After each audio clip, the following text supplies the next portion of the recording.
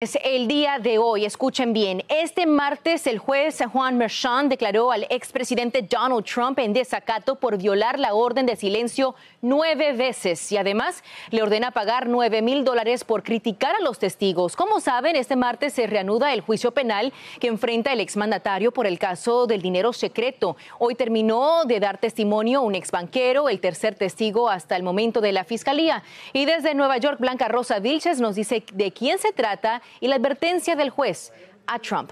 Blanca Rosa, ¿qué tal? Muy buenas tardes. Cuéntanos más.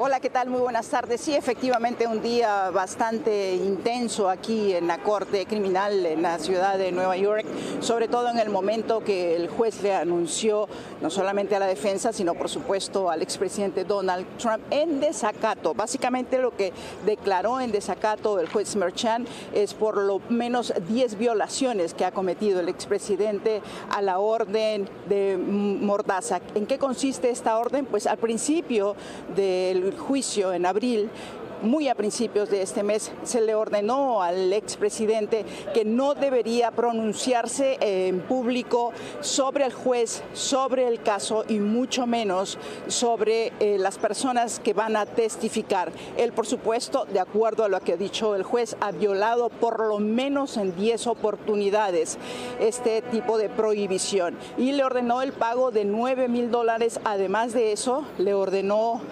borrar de sus redes sociales este tipo de acusaciones en contra de los testigos. La defensa dijo que en realidad lo que había hecho es lo que se le llama retuitear, es decir, volver a postear cosas que otras personas habían dicho. Sin embargo, el juez dijo que esto no es así y que esto no le exime de efectivamente tener que pagar $9,000 y tal vez lo más importante, es posible que si él continúa haciendo estas cosas vayan a ordenar, el juez dijo, que vaya a la cárcel. Esta fue la reacción del expresidente.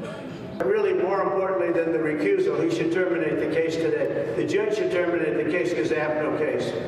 As Jonathan Turley said, as all of them said, every single one of them, Dershowitz, McCarthy, everyone, Greg Jarrett, Mark Levin, they all said this case should be ended immediately. This case is over. It should be ended immediately. And many of them are not fans of mine, but they want to do the right thing for the country.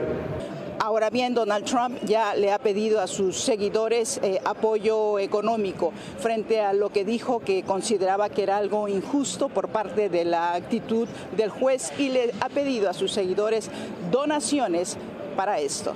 Es todo lo que tenemos desde Nueva York. Regresamos con ustedes a los estudios.